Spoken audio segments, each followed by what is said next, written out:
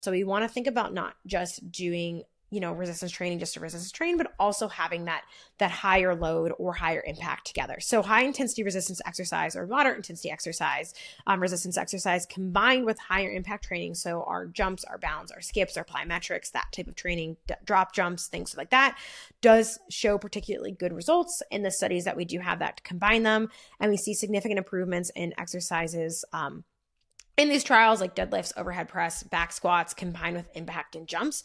The biggest caveat to add to this, though, is that these trials that, particularly two of them that looked at this in higher intensity, high load training, you'll see a lot of people quote these and saying like 5x5 at 80% of your 1 rep max and these compound exercises is better than anything else. And we do see in these studies that it is effective for increasing bone mineral density and bone mass.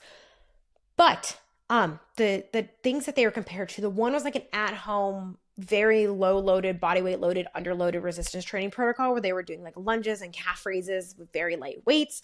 And the other protocol that did this combined high intensity resistance exercise was like plyometrics exercise, essentially had it compared to people doing Pilates, right?